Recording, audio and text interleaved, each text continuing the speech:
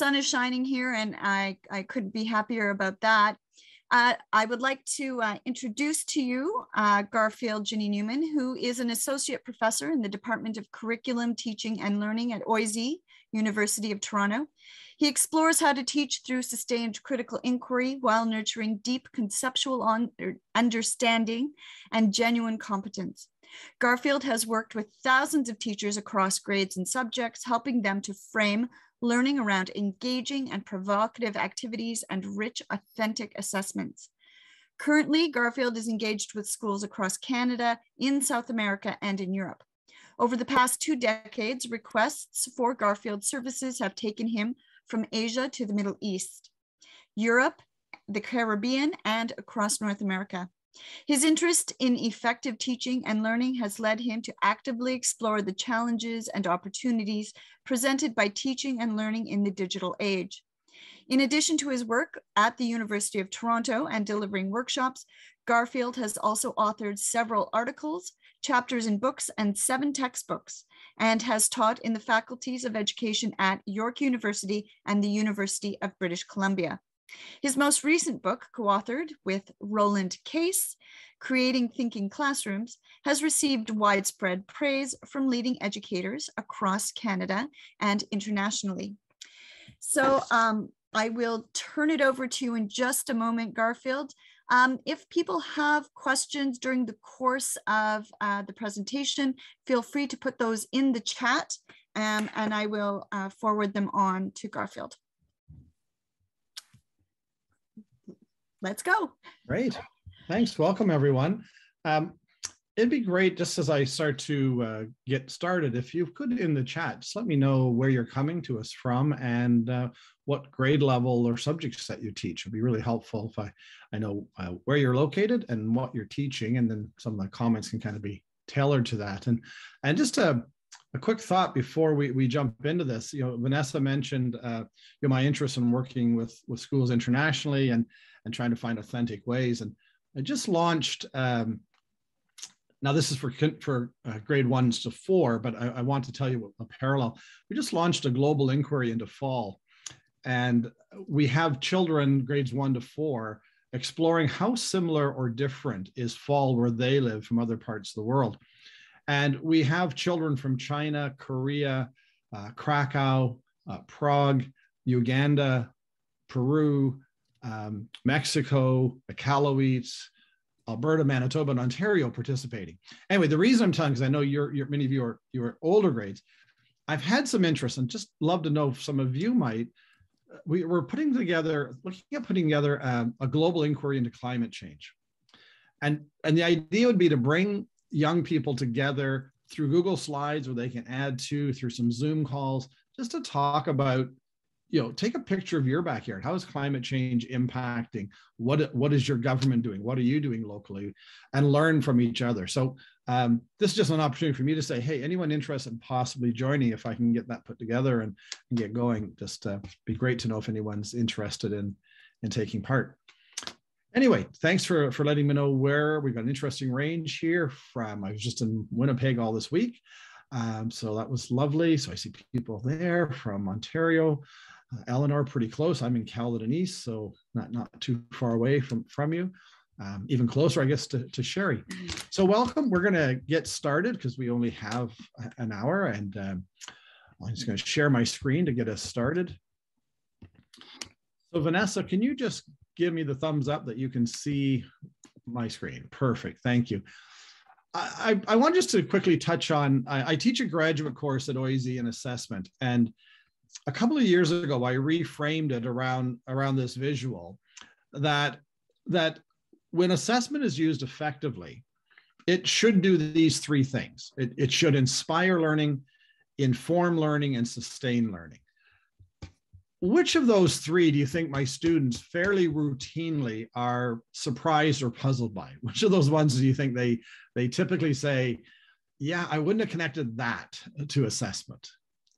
You want to take a stab at which one is fairly commonly surprises my students?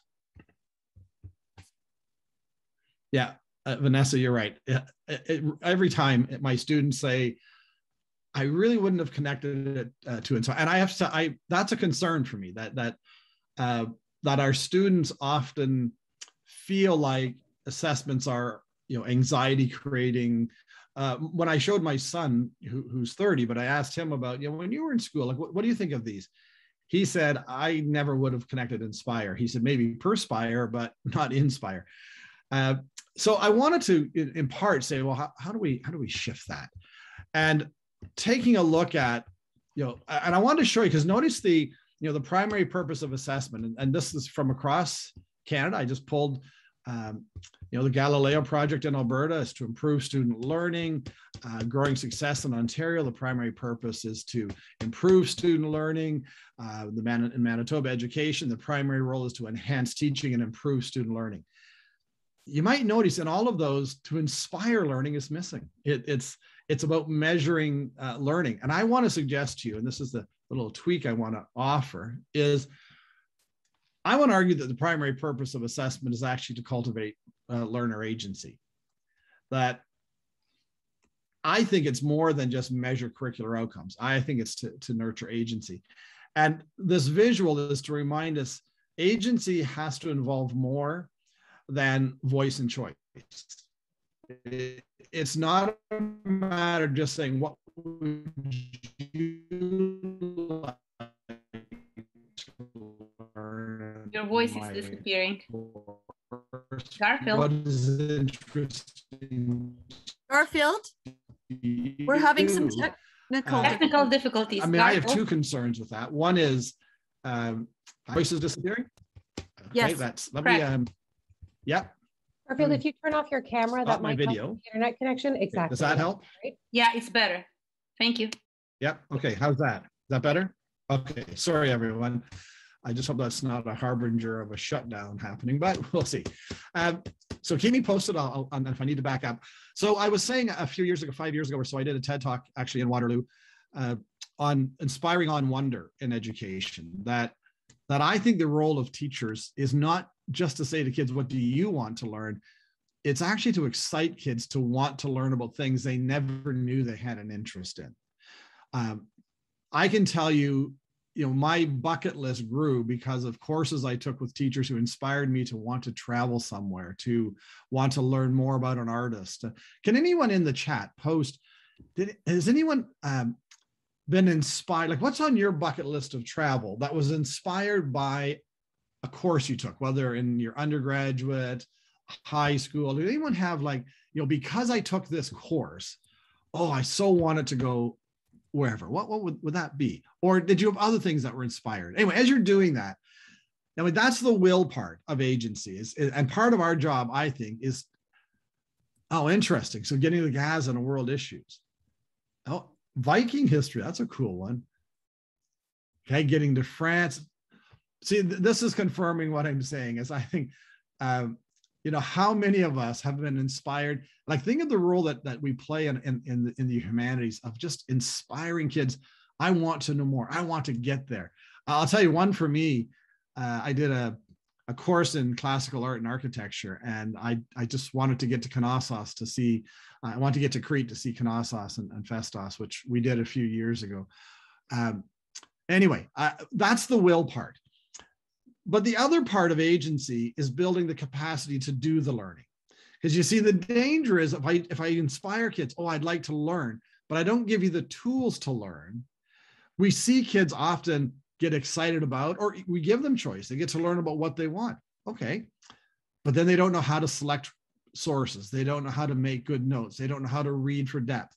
If I don't build your capacity to think, giving you the choice only gets me part way. So I want to argue that the real purpose of assessment is to empower kids through agency to be excited to learn and to know how to do that learning. So that's kind of how I want to frame what I want to look at. And I want to just touch on, assessments that inspire. And one of the things that has, that I often think about is this idea of like, let's think about learning as real. And what I mean by that is, so I have two dimensions to authentic learning, because lots of stuff's written around authentic learning. I think lots of us look at how can we do things that are authentic in our class. Vanessa and I were chatting earlier, and you're telling me about how your student built a gas warning from World War I device. Like, so there's authentic context. That's my bottom line. Okay, so from fake to real, what's the product or performance students are doing? What are they creating or doing to show they've learned? So I'm arguing on the far left, the fake, like a test. Test is what schools make us do. Once you're out of school, you may take an occasional test for your driver's test, but for the most part, testing isn't what we do. Tests are gatekeepers to higher education, but they tend not to be what we do in life. As I move along, and it is a continuum, I move to more, but these are things that are authentic in nature. By the way, essay writing can be an authentic task. In academia, we write. So writing in various forms could be real depending on the context. But you'll notice my other axes, the vertical axes, but who's the purpose or audience? And I think this one often gets forgotten about, that we can have really interesting tasks, but the only people who see that task is the teacher. Kids bring it in, we mark it, we send it home. It doesn't get beyond the classroom. What can I do to bump it up? So I just want to give a couple of very quick examples of what I mean by this. So I mentioned tests. See, tests have neither an authentic audience nor an authentic purpose. They haven't, there are accountability issues and so on. I could bump that up by having a history fair. I could have a science fair. I now have an audience. I have people coming in to see the work, but I may not have an authentic task. So if kids are simply gathering information on an event or a character and sticking it on a 3-panel display, they're still doing a task that's very school oriented, but doesn't have an authentic connection. So we've got an audience, but not the task. In the bottom right, I might have an authentic task, but nobody sees the task, so I don't have an audience. What I want to do is push it into that blue area. I would argue, for example, that School of Rock is a great example, not of great teaching necessarily, but boy, those kids had an authentic purpose, an authentic audience. Like they were playing in the blue. I want to show you in a history context, assessments that inspire, and kind of connect it to what I was just mentioning. My last field trip before I left the classroom a number of years ago, I was teaching ancient history in an Ontario High, grade 11 ancient course. And I told my kids the first week that a month from now, we're going to the beach to build sandcastles. And you have to decide, you have to select an ancient site that's an important representation of that culture, that civilization. Okay. I'm going to come back to that in just a moment. The girls you see on the left, they're digging out what will become Epidaurus, the Greek theater. The bottom right is a Roman bath complex. Up top, you see in the background an Aztec pyramid emerging. The kids at the front are starting to build what will become a very large, probably 6 feet long, 3 feet high sphinx from ancient Egypt. The kids arrived at 10 o'clock. They had from 10 until 2 o'clock. By 2 o'clock, the beach was covered in huge sculptures of ancient sites. Now, you might be wondering, yeah, but sand sculpting is not a curricular outcome. And I'd say, you're absolutely right. I couldn't care less how good you are as a sand sculptor from a curricular lens. Remember, I told you this was the first week. I wanted kids to work on how to ask good questions, how to find reliable sources, how to compile a useful set of notes, both visuals and content, and how to collaborate with others to pull something off that was substantial. That was my learning goal. By the way, the next unit, we're going to build off that, the ability to ask questions, gather evidence, make useful notes, and we're going to turn it into a movie review. We're building towards writing a research paper. Where's the authentic part? At 2 o'clock, I had contacted media, CTV News showed up, local newspapers showed up. My kids knew the media was coming in at 2 o'clock and that trophies were going to be given out. They weren't worried about their mark. They wanted to have impressive things because there was an outside audience. So what I want you to think about is, what are tasks we can use? And when you have that really cool task, could you bump it up by inviting in? I used to have students who have to create a display on history. And in many of our provinces, we have a very spiraling curriculum where the similar content might be covered in elementary school and covered again in high school. But what if your high school students have to create informative display boards that they go to your feeder school and actually put up? They're meant to help the younger kids learn. So that's your audience. You have to think about what's appropriate, what content, what writing level, but don't put up the display board in my classroom where I mark it and then you take it down. Get it out there somewhere. Another piece in terms of inspiring, like how do we make learning relevant? How do we get kids to see value? Vanessa mentioned that she teaches civics, and I'm sure several of you here teach a civics course. It struck me, what if, like, getting kids who don't have the right to vote yet, have never voted, have probably grown up in homes where their parents make the rules and come to school, rules often are set for them. How do I make democracy tangible? How do I make it real and matter? And I got thinking, what if we connected it to the probable settlement of Mars? Because a lot of the stuff you read around settling Mars is around the science, how science will get us there. And it struck me, what if we ask kids, okay, if you've seen the movie The Martian, one of my favorite lines is when Matt Damon realizes he's stuck there and he says, well, I'm gonna have to science the blank out of this. And I thought, yeah, and if we ever do settle Mars, we're gonna have to civics the crap out of it as well. What if my civics course were to be, as we learn about various forms of government, as we learn about various issues, I want you to compile advice for Elon Musk. If you manage to get Mars settled, what should government look like? We have a chance to take a blank slate and take the best. If you're in Alberta, grade 6, you look at the Iroquois Confederacy, you look at Athenian democracy, you look at our current democracy. What can we learn about what to avoid and what to use to build the best possible governance for Mars? What if civics got kids thinking about, you get to build a new form of governance? What would it be like? Prepare a letter for Elon Musk. I want to give you one other piece to kind of anchor this. And this is something I've been playing with lately. By the way, I would love, if you don't mind, I shared a couple of thoughts I had on, like, how do I create assessments that get kids excited? If any of you would be willing to, in the chat, just offer some assessments that if you've used that supports my notion that assessments can excite kids. Do you have some assessments you've used that your kids have been pumped? They wanted to do them. They were excited to do them. They weren't the torturous thing that we often see. So any others that we can just share, I think is fabulous. I wanted to offer a quick thought around this notion of prospective thinking. And it's something I've been playing with over the last, year and a half.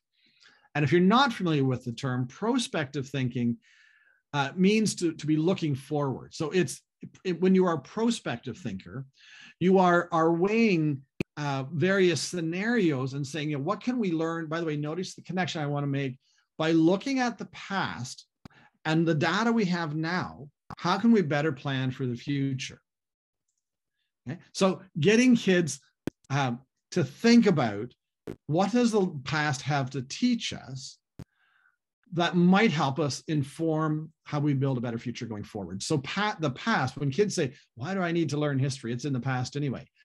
Well, the lessons of history are not in the past. They're very much in the present. So prospective thinking, you can see it's around developing memories of the future. So memories of the future are saying, what do we know? And I'll give the best example we have right now.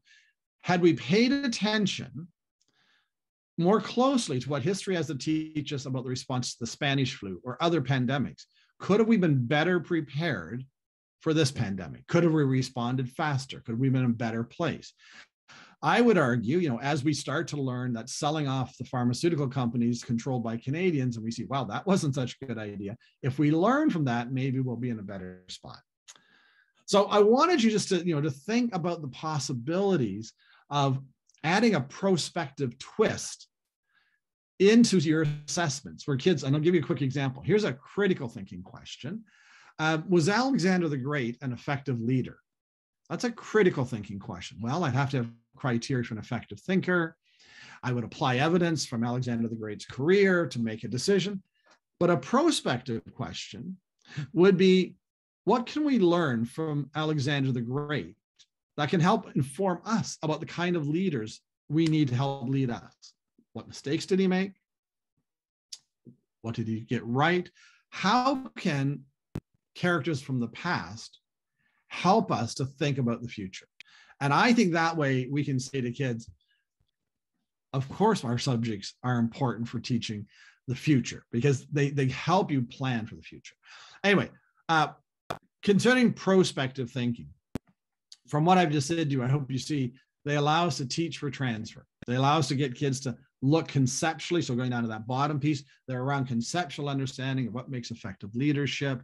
They're critical thinking where they're applying those best lessons. They allow for creative connections, meaning making, and agency. So anyway, I want you to consider, ponder that if you would. Now, here's what I want to do for just a little bit with you. If we want to assess for thinking, and interesting to me, whenever I work with schools around critical thinking, generally about the third session in, I get the question, this is really good stuff. I'm really enjoying this, but how do I assess it?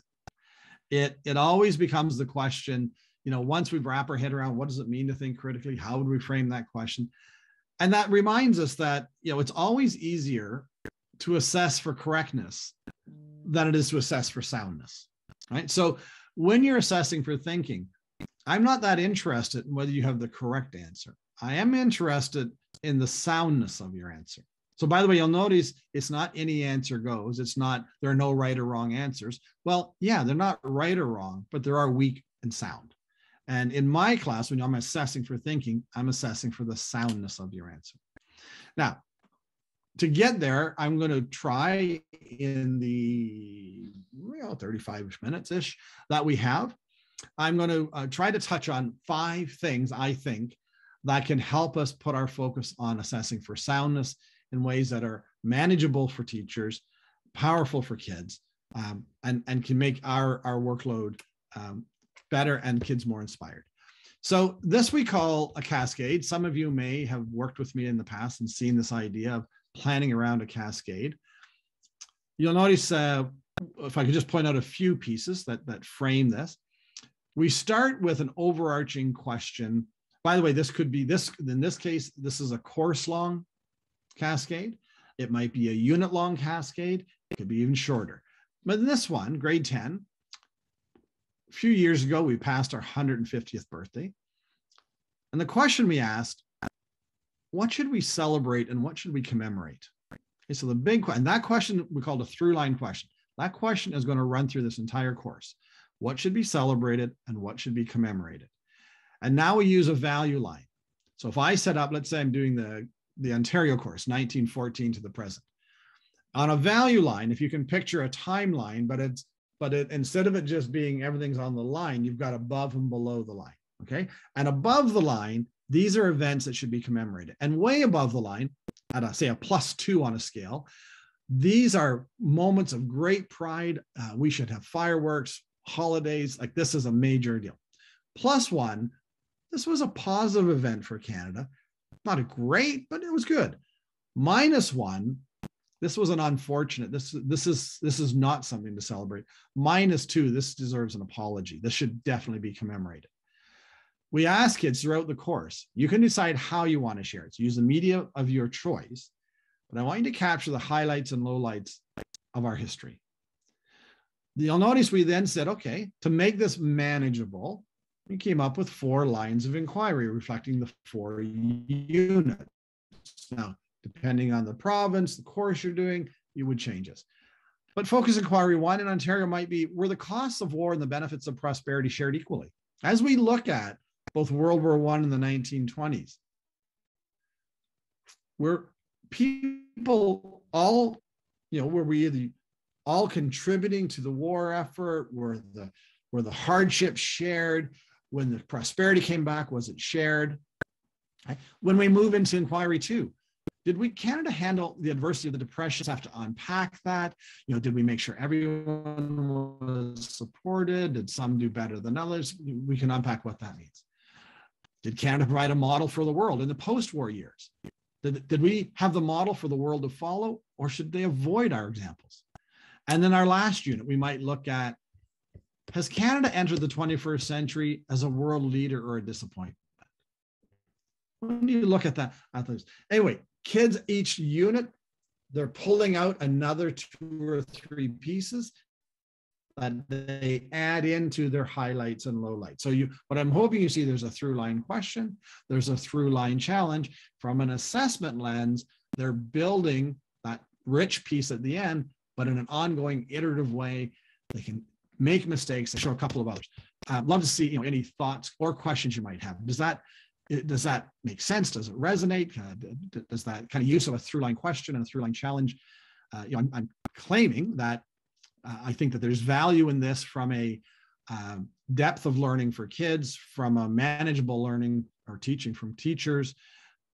I just want to pause there and just see if there's any thoughts on questions or thoughts before I move to my next example.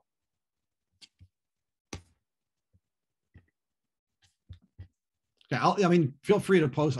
I'm always conscious of time. Here's another sample of again, a course long one that I might use in a world history, grade 11 or grade 12 course. What are the most important lessons we can learn from the past to help us create a sustainable and prosperous future? That's that prospective twist that I talked about. So kids would have to think about what makes an important lesson. And as we work through the course, I'm going to ask you to, by the way, notice I've put write an essay. I've got variations of this where kids create a museum display. You can do a variety of things, but as we work through the course, I want you to identify the 5 most important lessons. Chances are you're going to encounter 10 or 12 lessons that could be learned, but I want you to focus on the 5 most important. And again, you will see, and I won't go through all of them, but we start looking at, in a unit, well, let's look at what we can learn about how past civilizations interacted with the natural environment and what lesson emerges from there. When we look at, how do we live in harmony? So peace and conflict, what can we learn from the past? Keeping in mind what I'm learning from the past very well might be the mistakes that were made in the past that we want to avoid, or they might be what can inspire. Garfield, Your voice is disappearing. Yes.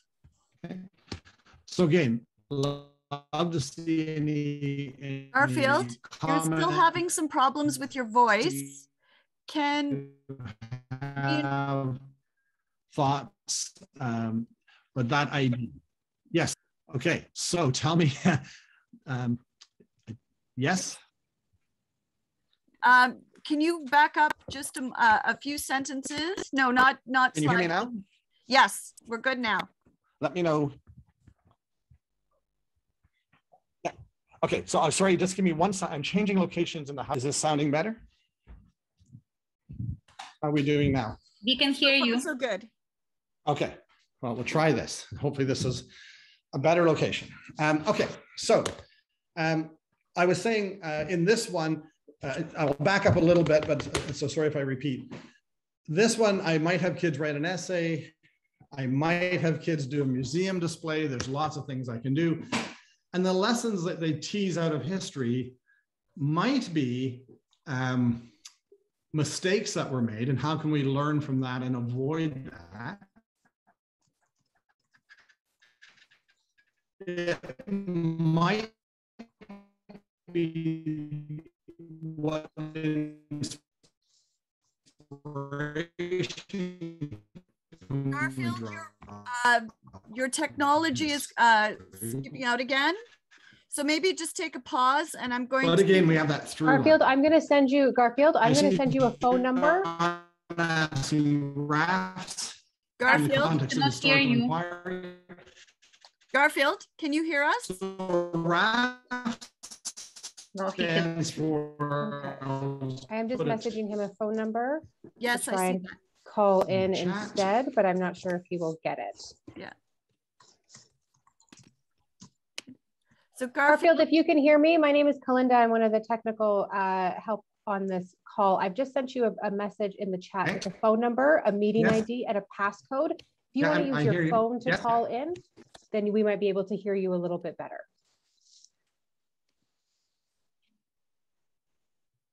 The phone number should be in the chat.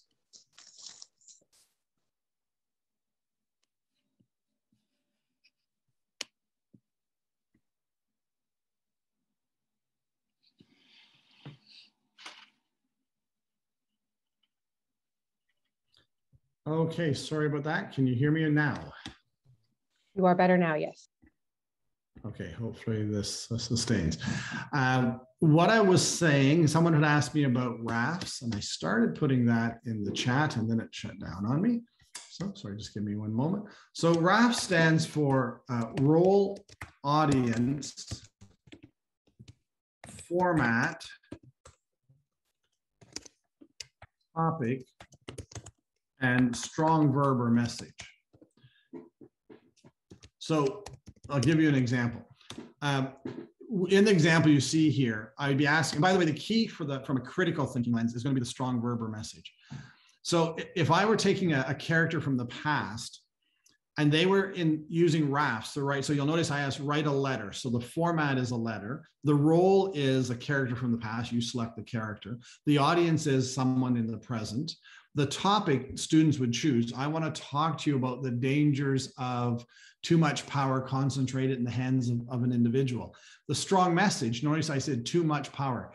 So the key in RAFs, what's the message you're trying to send? What are you trying to convince? Are you trying to warn? Are you praising? Are you criticizing?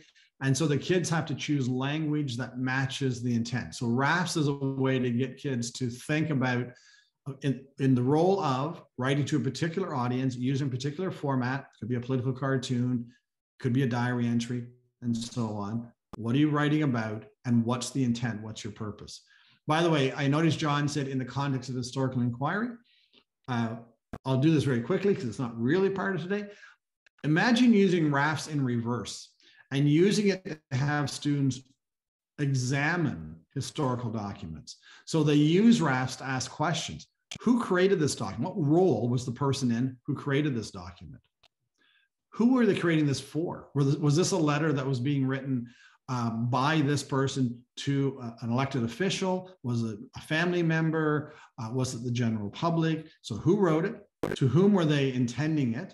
What's the format? And what does that tell me? If it's a personal letter, a formal letter, a political cartoon, how does the format inform how I read this?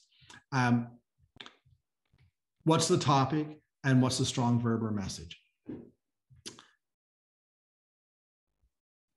Okay, sorry,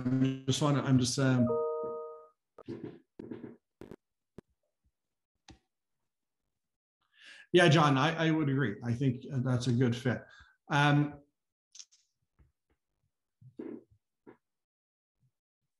I don't know, Paul, in response, I'm just thinking for a moment how far we'll get to the Ontario model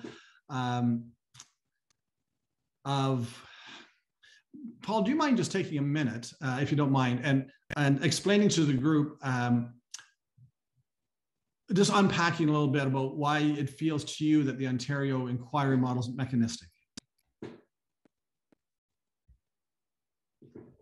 And by the way, good to see you, Paul. Good to see you, Garfield. I've done a review of all the curricula in social studies in Ontario in conjunction with a larger project I'm working on across the country. And one thing that jumped out at me is every single curriculum document has the inquiry model at the outset. And it's presented as if it's the models into which everything should be poured. And I'm very critical these days of learnification and what it's done to creative thinking. And I do wonder if imposing or insisting that teachers use the inquiry model as constructed and presented in those curriculum documents might inhibit critical thinking. Well, I would, and I'm going to be short of this because, Paul, this may be something we want to follow up and have a good conversation around. I'm going to say to you, I think it depends on how we're defining an inquiry. I think I see inquiry models as, basically retrieving information to answer a question. If we frame it as a critical inquiry model, I think it depends on how mechanistic we make it. I'm not sure inquiry by its nature has to do that. It'd be an interesting question, I wonder, for teachers who are with us. I'm going to, just for time, if it's okay, I'm going to keep going, but I'd love teachers. Paul's raised an interesting question. If anyone would like to, when you think about in Ontario or other provinces, the inquiry model, how do you think it's impacting? And Paul, you've raised the issue of creativity. that it may inhibit creativity. Correct? Correct. Yeah. Just before I move on, Paul, would you mind just, what's the concern you have between inquiry and creativity? Spontaneity, which to me is what makes history teaching so exciting. In other words, using the same method, whatever it is, whether it be the inquiry method or whether it be Socratic teaching, to the exclusion of others, I think really does, it certainly impacts students, but it also, in some ways, narrows your repertoire as a history teacher. Okay, interesting. So I'm hearing in this, so how, if we are adopting an inquiry model, is it an exclusive model or is there room for those other pieces? So now I'm going to move, I'm going to move along, if that's okay, just because I need to cover some pieces. But Paul, you've left me thinking about this is good. Thank you. The second piece is to think about how do we create an iterative learning opportunity where students are allowed to test ideas out, revisit them as they learn, change their mind over time. So I wanted to show you in this model, and I'm linking this to assessment, that assessment should seamlessly weave into instruction. And some of you may be familiar with, my wife and I wrote an article on what basically we posit as the double helix of learning, where assessment, that we avoid this approach to learning where we teach, pause and assess, and then we teach some more, and then we pause and assess. And that instead assessment is seamlessly woven in on a daily basis to support student learning. And I wanted to show you some tools for that. And one of the tools, we call them learning launches. And I'm distinguishing this from a hook. I find hooks are often used to get students' attention, get initial, and then that question gets forgotten about, gets lost. A learning launch is a place for kids to start their learning, to initiate some thinking, and then to revisit it. And I want to show you very quickly, and not all of these are history examples, but I'm sure you can connect them to that. This is the one that was asked in a grade 7 science class. And the question, they were learning about organ systems in the human body. And they began by asking, is Groot, if you know Groot from Guardians of the Galaxy, who's this kind of walking, talking tree, is Groot more plant or animal? And the kids had to decide. By the way, you notice what we're trying to avoid is binary responses. So it's not, is he a plant or is he an animal? But where would you put it? And it kind of goes to the comment made earlier that Colleen added here about the to what extent. So kids start to, well, I think he's a lot more animal than plant, or I think he's somewhat more. And we have this kids can kind of lean this way or lean that. And as they learn, they're invited to come back and say, have you changed your mind? What does the new evidence suggest to you? I'm going to quickly show you a variety of launches. I'd love it if any of you in the chat might post, like, could you imagine in a history class, in a social science class, where you might use it? We call this a dashboard. Any use of a dashboard where you can see students being invited to take a position. I'm talking the first 10 minutes of a unit. And as they learn, revisit it. By the way, I've used this as an example in World War I. If we were to attribute, the cause of World War I, primarily Britain and her allies, more Britain and her allies than Germany, more Germany, mostly Germany, where would you be? By the way, if kids don't know, leave it in the middle. A few days from now, I'll ask you again. So it creates this iterative approach. Okay, is Napoleon more villain or hero? By the way, notice the key to me there is more hero or villain. He may have elements of both. Given what you think you know about Napoleon right off the bat, note the diagnostic. When I ask this right off the bat, I can get kids saying, well, at this point, given what I know, I'm leaning this way. Okay, what if you learn this? By the way, I want you to notice how this launch can fit in with the previous launch, using a confidence meter.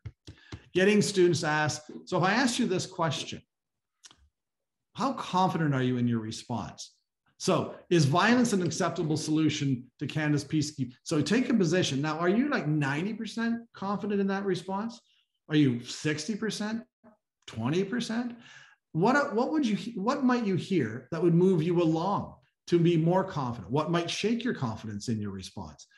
I saw this used with the school I work with in Warsaw, and it was fascinating to watch. They were grade 10 students, watching them take a position, then they would learn, they would read, they'd discuss, and then they'd physically shift on the line. At one point, the teacher folded the line. So the kids were saying, no, I'm 90% sure of my position. We're talking to the kids who are less sure.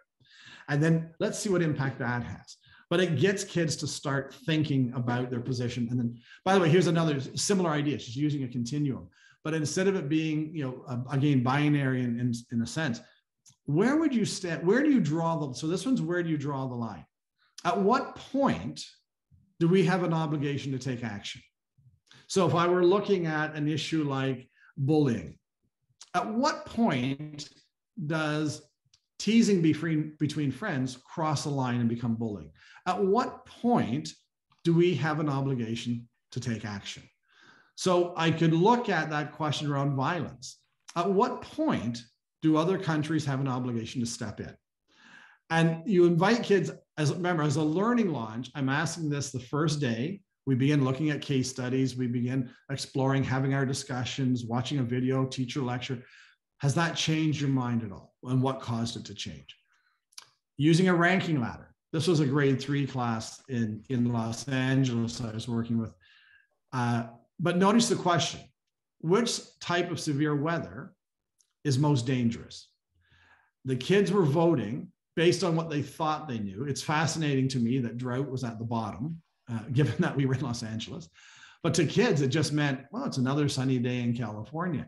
As they learned, watched a video, teacher-led discussion, as they learned more and more, each day the teacher would say, do you still think you want to say that? And kids would put their hands up. Well, I'd like to change my vote now. Okay, explain why.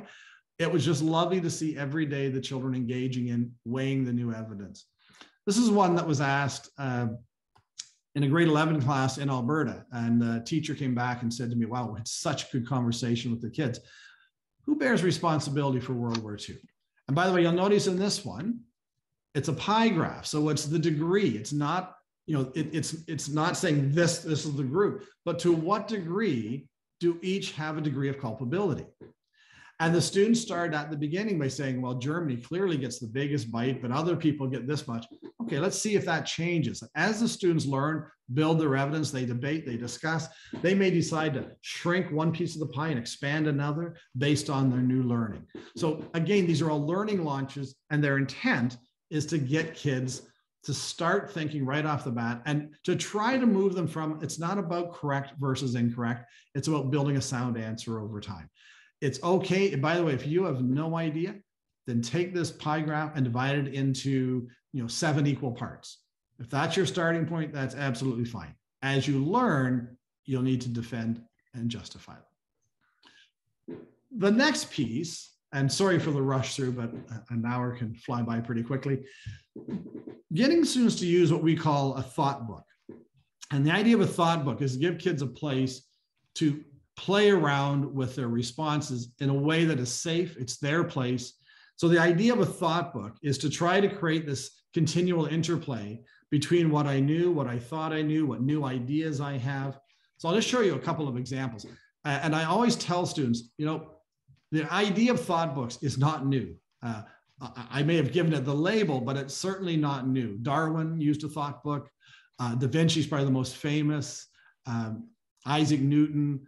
I just saw recently Jim Morrison of the Doors had countless journals where he jotted down ideas. So the idea, it's a place just to park ideas, add new details, just giving kids that space.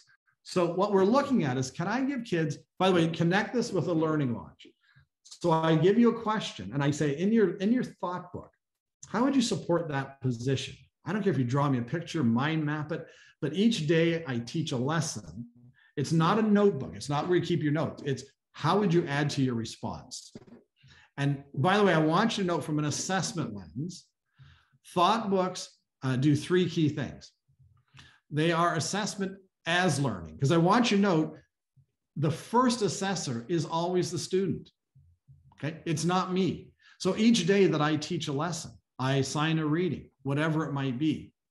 My students are the ones they're being asked, so given what you just learned today, given new research you've done, given the lecture I've delivered, So given the learning that's taken place, would you change your response? What could you add to it? So in their thought book, they're playing with their response. They're building it over time. It's assessment for learning. And one of the things I want to say to you, I said at the beginning, how do we engage in assessment that's good for kids, but manageable for teachers? So 2 quick things. If you decide to try out using thought books, don't mark them, because if you mark them, you will kill their purpose. As soon as you begin marking the thought book, kids will start saying, have I done it right? Is this what you want? Okay. That's not its purpose. This is their place to think, to test ideas, park things. By the way, sometimes it's a separate document, sometimes it's digital, sometimes it's pictures you take with a camera. I saw one teacher, which I thought was brilliant. The thought for her was in the kid's notebook. So on the right-hand side, they'd put the date, the title, the notes they would take from a lesson or from a reading. So that would be the traditional. That's what I study from for a test and so on. That's on the right. The left side was the thought book, right? So on the left-hand side, the kids are jotting down their ideas, they're parking ideas. And when they go to prepare their response, right, then we have this building of a response or idea. So I'm saying you don't mark it. And secondly, don't drag it home. The most powerful use for students in terms of using an assessment or thought book is just as kids are engaged in conversations, as they're working on whatever in class, move around, look at 8 or 10 documents of thought books each class. Just say, can I have a look at your thought book? Thanks. I take a quick look. I see what ideas are emerging. I see what the gaps are. Okay? And then kids begin to, you get a sense of, okay, what student needs extra help? Which kid should I partner? Do I need to back up? I'm seeing a number of gaps with students. So this is assessment for learning in the moment, supporting students. But then notice my last one. It's a powerful tool for triangulating our assessment evidence. So I just said to you, don't mark a thought book. Okay? And I would never mark a thought book. However, it would inform judgments I have to make. Okay? So I want us to think about, when I'm using this, a student hands in an end product. So let's say it's a museum display they've created or whatever it might be. And the display, I showed you earlier, sandcastle competition. The work they produce, the end product is not as good as I'd hoped, but the learning that's reflected in the thought book, the depth of understanding that's coming through their thought book is better than the quality of the work they handed in. A thought book allows me to say, the product itself, is maybe a B+ or a level 3 or whatever term you want to use. But the mark I'm going to give the student for their learning would be, I'm giving them an A-. So watching the chat and trying to talk. So it's triangulating our assessment evidence. What do I know about the learning through the thought book? What do I know from the end product? What is a reasonable grade for the student? I'm going to show you, watching time in about 10 minutes, 2 quick things as we look at, from an assessment, assessing the quality of thinking. And I have to start by saying I'm generally not a fan of rubrics, so I should put that out there up front. That I find rubrics, writing level 1, 2, 3, 4, where you simply change one word from student shows considerable understanding, student shows some understanding, student shows limited understanding. I've never seen a lot of value in that as a learning tool. So I want to be clear. Most rubrics are written as scoring tools. Okay? I can tell you within the Critical Thinking Consortium, virtually all of the rubrics we've ever written were intended to give teachers some guidance in terms of scoring the student work. They're not learning tools. And most rubrics I've seen they're not learning tools. They're meant to help teachers score. They help to give us a more consistent basis of that scoring, but they aren't really learning tools. So I started playing with an alternative, which we call a guide to success. And the guide to success, by the way, the name comes from keeping in mind that, well, all guidance is feedback. Not all feedback is guidance. Okay, so there are lots of times when I'm sure all of you in university had papers given back that had comments on them. There was feedback on your work, but that feedback wasn't really intended to help you do better. It was meant to justify the grade, why you got a B+ and not an A. Guidance is genuinely helpful and timely. So I want to show you this idea of a guide to success that has a different look and intent than a traditional rubric. So this is one that was constructed with a grade 11 teacher. It's one of 5 pages of different foci on writing a critical analysis essay. You'll notice in the left-hand column, what do you need to do to complete the task? It's very intentional that the left-hand column, in the left-hand column, there's no qualitative language. So this is just reminding the student, you must have a thesis. Your thesis statement must address all parts of the prompt. I expect a minimum of 3, but not more than 5 arguments. If you have fewer than 3, I'm going to hand it back and ask you to add an argument. If you have more than 5, I'm going to ask you to cut one out. This is what you need to do. I'm being clear and upfront. Now, the second column is excellence. If you're doing well, if you're nailing this, this is what I'm looking for. So you would identify, this is what we're shooting for. This is what it looks like when you get it right. Okay, so then we start to identify. You'll notice we don't bother writing the second column 3 more times. We don't change it, it's somewhat insightful, it's not very insightful. We state it once, and then a key shift is we then invite the student. This is why it's meant, it's iterative, it's supporting earlier pieces.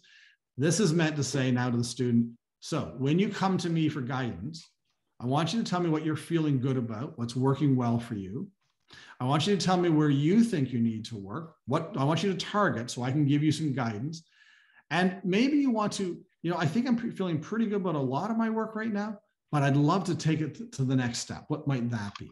And then the teacher responds to the student. So the shift here is instead of students handing their work in and then holding their breath and waiting to see if the teacher liked their work, we're flipping this to say, no, the student is coming to the teacher. By the way, this can also be peer. So maybe it's self and peer.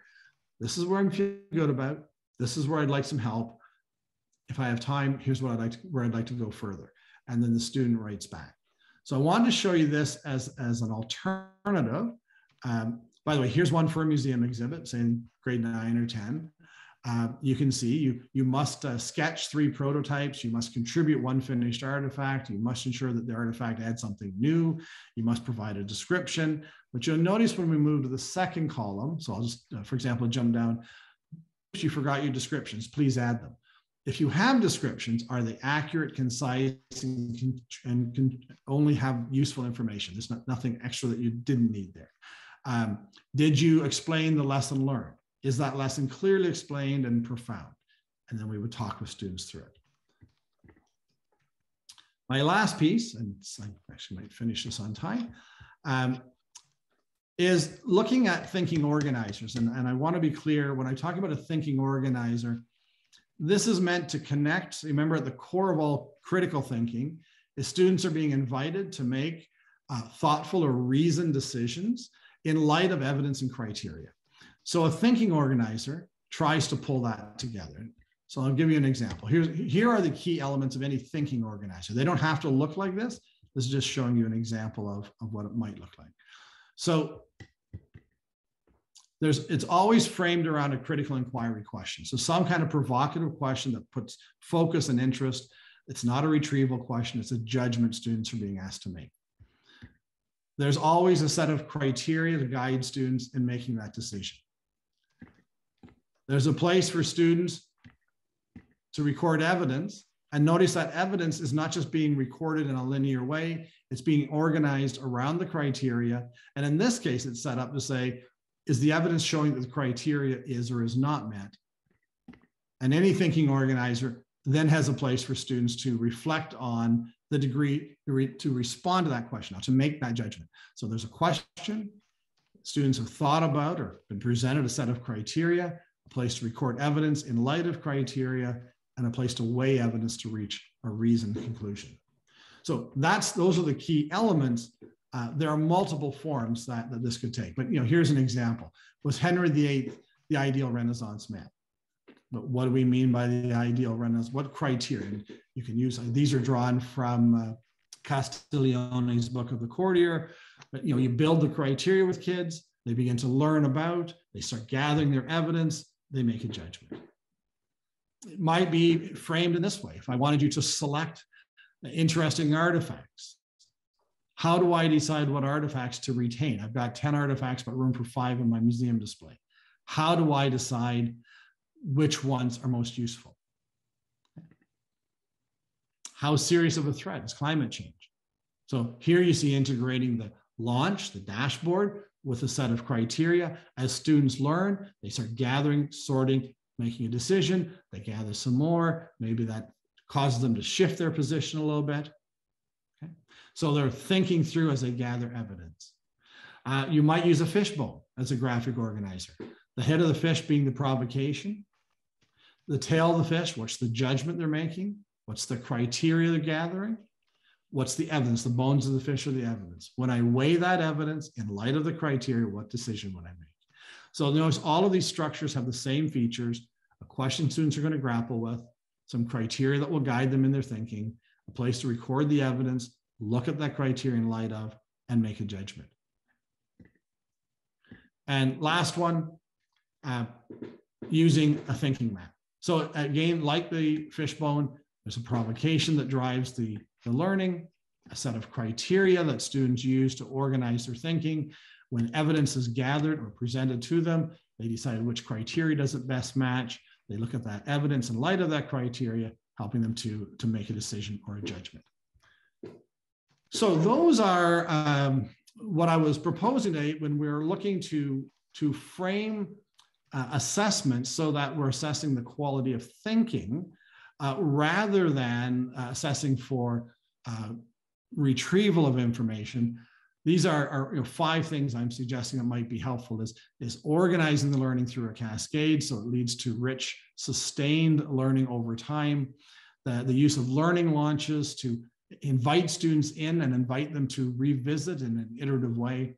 To use a thought book as a safe place into the muck about, test ideas, test out answers, provide a guide to success. So there's ongoing reflection by the student on, am I doing what is required? Am I doing it well? What else could I do?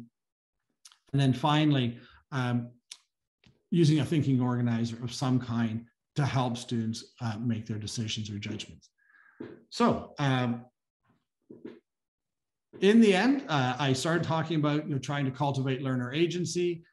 The visual I presented had some of the guiding principles. I want to inspire kids. I want to make sure my assessments, kids can see themselves reflected in them or interest in them. I want to build their capacity. The actions, I want to engage with authentic learning. I want to use a prospective approach. I want kids to embrace setbacks as opportunities to learn. You can see a variety of things. And my final column is what I was presenting to you. These are the actual practices. Like, what can I do in my class that operationalizes the actions that get at the principles? Okay, with 1 minute left to go, I just put there my email is there, Twitter is there. Hour goes by quickly, but if you want to follow up, if there's anything I can share with you, many of the examples were Word documents, happy to send them out. Anything that I can do. And I have a couple of minutes if there are questions, but I know things are tight. I have another session coming up, but thank you so much. And sorry for the occasional technical glitches, but I think we got through it. And thanks for the active chatting going on and the provocative questions that we're playing out there. I'll turn things back to you, Vanessa, at 12:30. Thank you so much, Garfield. I'm feeling exceptionally inspired right now, but also validated because there are some of those techniques that I'm also using. So on behalf of OHASTA and SANC and ACS, I would like to thank you for sharing your information today. The videos, I believe, are going to be posted as well on the OHASTA website. And I believe they should be accessible possibly from SANC as well. have a great day, everyone. And I hope that you enjoy the rest of the presentations and that Monday morning looks sunny for all of you. Great. Thanks, everyone. Have a great weekend. Thank you, Garfield. Excellent presentation. Thank you. Would you be able to send us some links so we can actually print some of the fishbone and other? Do you have the resources? Drop me an email and I can send them back to you as Word documents. You can, if that's okay. Yes, I will just send you Aura Gold. Yeah. Great. Garfield, it's been a while. You got a minute? Yeah. Hey, Paul. Garfield, I just sent you auragold@hotmail.com. Thank you very much. Okay, perfect. Thank you. Have a nice day. Bye-bye.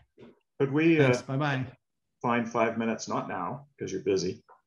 I put a bunch of questions up there. I'm serious about having a discussion with you about what are the answers to those questions, particularly in the current environment, where you go to a workshop and somebody makes a declaratory statement and this is the way the world works. And our job is to get too busy making this happen and bringing this down and bringing this forward.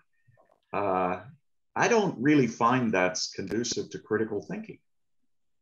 I would agree, Paul. I'm not sure if you're saying I did that, and maybe I did. Oh, I'm not even, it has nothing to do with you. I'm talking about the whole question. It's a theoretical question I'm asking about the nature of critical thinking and how the environment limits the scope of what you can do. Like we had a session yesterday which said, what is a question you can ask? That you can ask. Yeah. Like what's the context we're in. So we've been through a lot over 40 years. There were contexts where you never had a doubt that you could raise any question you wanted. But now, if I can give you a quick example, I've encountered people over time who have said, very kindly, I really like the work you're doing and I like the critical thinking work, but then they'll cite Paulo Freire and they'll say, but critical thinking, Paulo Freire would say it has to lead to social action or it's not really critical thinking, blah, blah, blah. And the response I give is, I like Paulo Freire's work, but he starts from the presumption exists. So there's a danger in, if you tell me this is the problem and we have to address it, you're presuming that I accept that problem exists. So we need to back that up a step and invite students into, weighing whether because I think there's a danger. I hear what you're saying is I think there's a danger of indoctrination. And I had a student of mine the other day, she said, and I applaud her. She said, I want to be an activist educator. And I said, I think that's great. I just want to know how you're going to do it without imposing your values. How are you going to balance that with a critically thoughtful class? Right. And she said, I really don't know yet. I'm trying to figure that out. But I think I'm glad she wants to be activist. I'm just nervous that there's a solution that is her solution that she wants them to adopt. Yeah, I don't want to take up too much of your time. I've been spending a lot of time in the international educational milieu where there's a lot wider range of acceptable discussion topics. I've been very much influenced by, have you ever looked at the great issues process in Britain, like in the high schools? The great No, I haven't. No.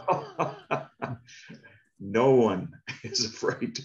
Their microaggressions, they don't worry about microaggressions.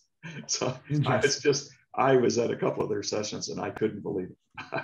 I thought this would not be possible. And I think it's just that they're used to wide open debates on fundamental issues. And everything isn't quite as constrained within certain boundaries, I guess. Or maybe people are just a little more resilient. They kind of are prepared to air it out a bit more. Well, where are you physically located these days? Halifax. I'm an adjunct professor. Okay, you are still in the... I'm an adjunct professor. Yeah, and I know you were at an independent school there for a number of years. Yes. Right, in Halifax. But that was, I've been out of there for... Right after you left Ontario, you went to Lower Canada College? Paul and Garfield, right. I'm going to be leaving anyway, now. I have to get ready for the next, yes. Yeah, there's another I was just going to say, Paul, let's... Oh, sorry. Yeah, so I'm going to jump onto that. So I'm Paul, sorry. let's see if we can find a time we can do a Zoom call or something and have more time to chat. I'd love to do that. Yeah, Good, sorry good to about see that. you. All right. Okay. Bye-bye. No problem. Thanks. Bye-bye.